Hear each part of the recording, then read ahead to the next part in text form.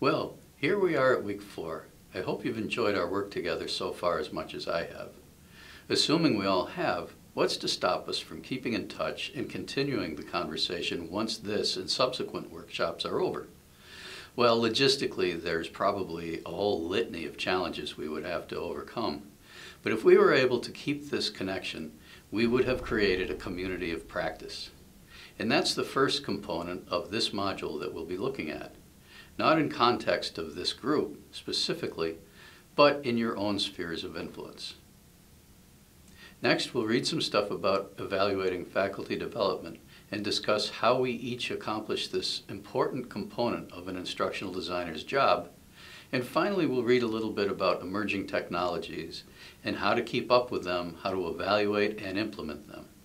And one other thing, you'll find a link at the bottom of this module to a blog activity called The Learning Journal. While this is not a graded exercise, it may be the first step in creating that community of practice I mentioned at the beginning of this video. Take a look and consider posting your thoughts.